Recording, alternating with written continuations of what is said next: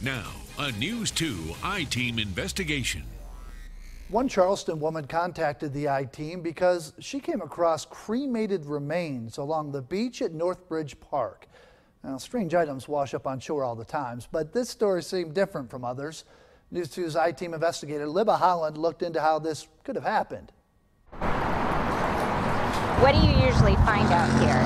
A lot of oyster shells. I look for different birds that I haven't seen before. Susan Murray and her friend Mark Seestein like to spend their afternoons here on the beach. Just a very wonderful place to relax. You can see pelicans, dolphin, a lot of fish. But Monday's beach walk wasn't very calming. I saw a plastic bag over by that rock. It had a really industrial strength zip tie on it. And I realized I was looking at somebody's remains. 2 bags of cremated remains. Each had a tag with a number and read Cremation Services of South Carolina. Police told her to leave the bags. I've never run into anything like that down here before. But they say they couldn't just leave them. That was somebody's family. Well, there's too many kids that come down here and play. They're just sitting right there exposed.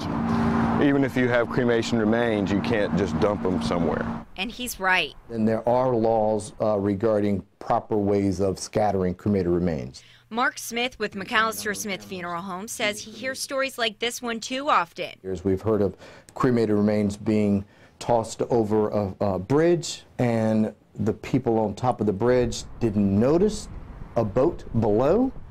We've certainly heard of stories over the years where urns have washed up at the beach. So he says let the crematory know if you plan to spread the remains, and the staff can help you. And there's lots of different options with the biodegradable urns, or even having the cremated remains in a biodegradable bag so that they could be placed into the earth or into the water. Also, make sure you check with your town, city, county, or even state about where you're allowed to spread the remains. The Environmental Protection Association and National Park Services have rules you need to follow. If you're going to scatter cremated remains out to sea, that it's supposed to be 3 nautical miles offshore. In the end, though, Susan and Mark's story comes full circle. Mark called the Cremation Society of South Carolina, who found the funeral home where the remains came from. Now, at any point were you a little bit creeped out? I'm a nurse. At this point, no. Both bags are part of the same family, and the funeral home is in touch with the relatives. And these two hope the next time they visit the beach, they only find shells and fish.